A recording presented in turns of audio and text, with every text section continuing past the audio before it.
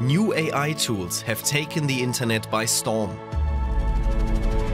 Experts have long warned that generative AI could further limit our ability to distinguish between what's real and fake online.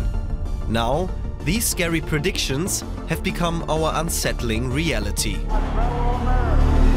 So, Шановні захисники, how can AI amplify misinformation? З української сторони. And what can we do to protect ourselves? Who's in charge here? It seems like artificial intelligence systems can do almost everything these days. They can write academic essays, impersonate news anchors, or even outperform Drake. Michael Osborne is a professor of machine learning from the University of Oxford, and he says their impact will only grow. There are many AI tools today that we expect to have impact. Most prominently are these large language models, including OpenAI's ChatGPT. ChatGPT generates text based on a prompt within seconds and is available to anyone with internet access.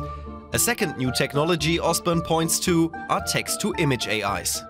These are the models like OpenAI's DALL-E 2 that are able to produce images in response to text inputs, and of course are already having impact on artistic occupations, design occupations, and the full consequences are yet to be fully grappled with. This just in. Recently, an AI-generated political ad was released in the United States. The video was published by the Republican National Committee. It shows a fake dystopian future of a second term of US President Joe Biden, all generated by AI. Well, I think AI really does have problems when it comes to mis and disinformation. Firstly, it's difficult to ensure that these models, large language models, only provide factual answers. They're very prone to what's known as hallucination. Artificial hallucination is when said tools come up with plausible but wrong answers. Brian Hood, mayor of Hepburnshire Council near Melbourne, Australia, is threatening to sue OpenAI for defamation after ChatGPT falsely named him as a guilty party in a bribery scandal. Scary, right? Perhaps even more alarming is the potential use case of large language models in providing disinformation, that is, messages that are deliberately intended to be misleading. And here I worry that large language models might enable propaganda at scale and in a way that's tailored that we've never seen before. Here's a little taste of that. The news agency Reuters tested the Chinese AI chatbot Ernie and found that the chatbot was reluctant to answer questions about Chinese President Xi Jinping or about more recent events in China's history. It's unclear whether this was intentional or a programming flaw, but it shows just how easily AI can amplify misinformation. So, where does that leave us? Should we just give up? Well, no. The first thing I'll say is that it shouldn't be down to individuals to safeguard themselves against harms that are being delivered by some of the largest, most powerful actors on the global stage in the form of these tech companies. The rapid development of AI could also help combat misinformation. OpenAI recently launched a classifier tool that can distinguish between texts written by AI and by humans. The software was trained with a variety of machine-generated and human-generated text.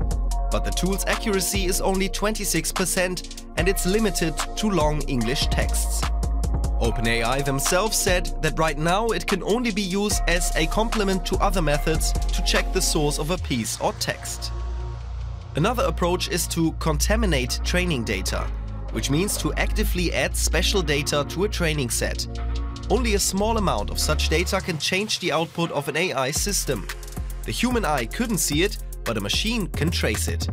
This model has been tested with image-generating AIs, but it's unclear if it can work with large language models. Approaches like these can be helpful, but they have weaknesses. And as AI models develop, they quickly become obsolete. Michael Osborne believes AI disinformation can only be successfully targeted by a collaborative approach. Well, I'd say the solutions to AI can't be technological alone. They need to be human. We need to address the human incentives producing these models in the first place.